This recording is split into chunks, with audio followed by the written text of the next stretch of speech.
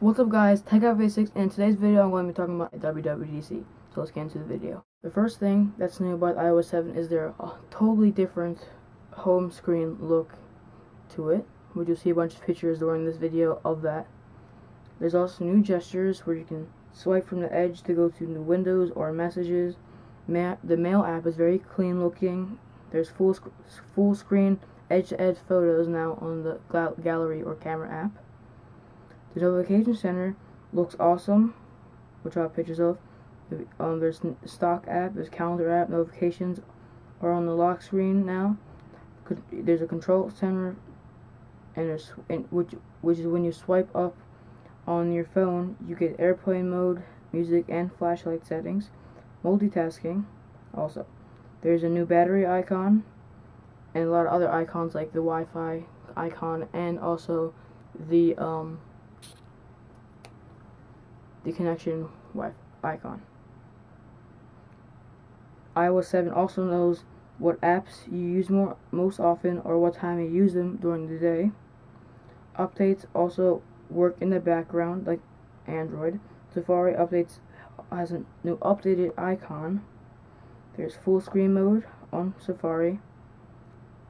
Smart search field is no longer limited to 8 web pages on Safari and is very smooth.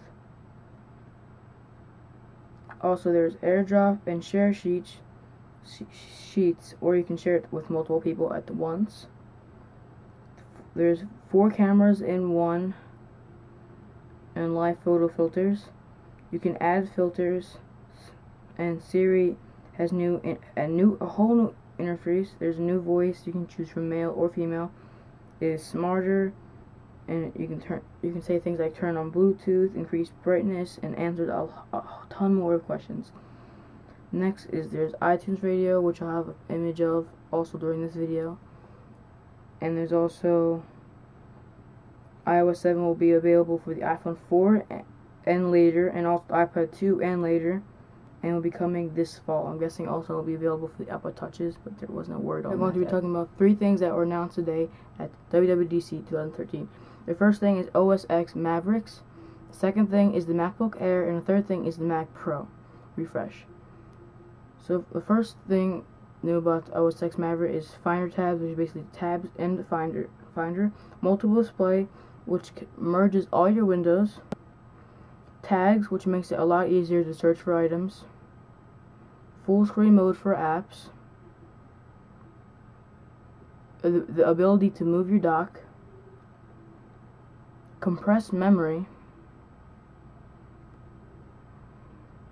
which allows space to move more frequently and more quickly.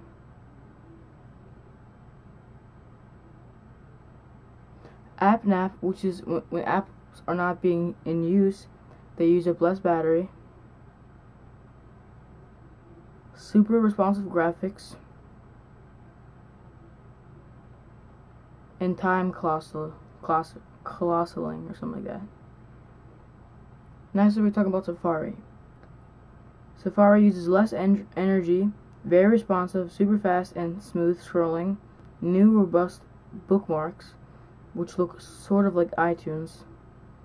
Reading lists was at your regularly revisited sites. And that's all that's new with Safari on OSX Mavericks. Next, what's new about iCloud is remembers passwords and your credit cards. Notification Center can reply inside of the Notification Center using email, FaceTime, messages, stuff like that. Next, iBooks is now on Mac, supports textbooks. Calendars, when typing lunch brings up locations nearby. You can also decide to walk or drive to the destination on your calendar. Next, iBooks adjusts the type size, night mode. The new features for iBooks are adjusting the type size, night mode, and you can also track. You need a trackpad to take full advantage of iBooks. Next, we're going to be talking about the MacBook Air. The new features of the MacBook Air provide all-day battery, 4th generation Core Haswell ULT processors. The 11-inch has 5 to 9 hours of battery, And 13-inch has 7 to 12 hours of battery, which is not actually all day, but they say it's all day. They lied. Next thing the MacBook Air provides is a 802.11 AC Wi-Fi and the new Air shipped today. So there's not much new about the new MacBook Airs, but it's definitely not worth the update. So I wouldn't upgrade to the new MacBook Air, but I would update to the new Mac Pro. So next we'll be talking about the Mac Pro. The Mac Pro has identified thermal cores, Intel Xeon chip, a 256-bit wide floating point, a PCI Express Gen 3, an ECC memory, a PCLE flash, which is 2 times faster than the flash that they had on the previous Mac Pros. It has Thunderbolt 2, which is backwards compatible with Thunderbolt and FireWire. It has dual workstations, which is the first Mac to have that.